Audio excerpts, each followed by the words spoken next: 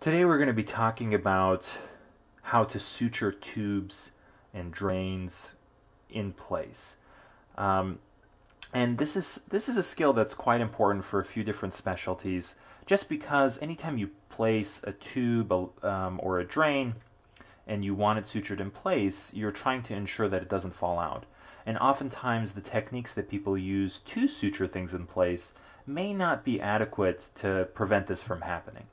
So it is not uncommon for tubes or drains to fall out, and it can really be a pain to deal with because you have to go back in and put it in the proper place. So a lot of headache can be avoided with a properly sutured in tube, and this page is dedicated to trying to ensure that more people learn one technique on how to do that.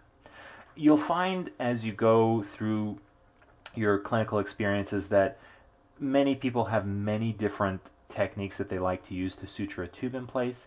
I'm going to be showing you one technique that I think works pretty well, but of course do whatever you think works best for you. The technique I use is demonstrated here, where basically we end up throwing an air knot to the skin of the patient, and then we have our Roman sandaling here that has square knots tied at every interval. You'll find that some people criticize this Roman sandaling technique because they believe, correctly actually, that if one of these knots were to slide down, you would lose tension.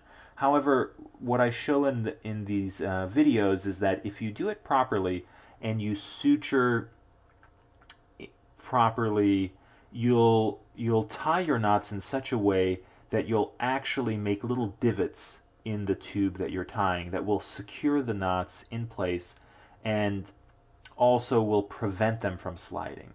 And also, if each anchor point, each knot that you have is tied properly in place, it will be very hard for them to slide because the other knots will be keeping them in place. So this is one technique that essentially gives you many different anchor points on the tube and does a really good job in keeping things in place.